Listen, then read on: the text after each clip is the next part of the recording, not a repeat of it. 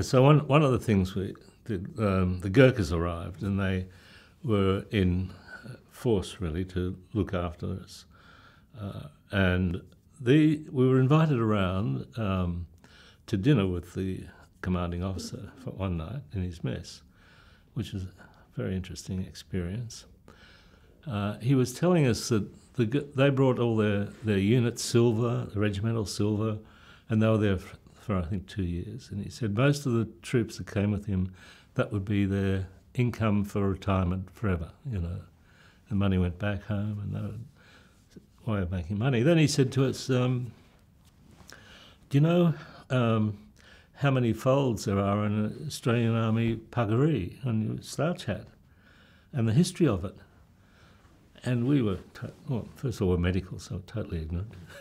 But he said, well, there's one fold for every state of Australia, which is something I didn't know. And I noticed that the New Zealanders only have 3.5 folds, whereas I think we've got 7 or whatever it is. So we got a little lesson on our own uniform from the commander of the Gurkhas.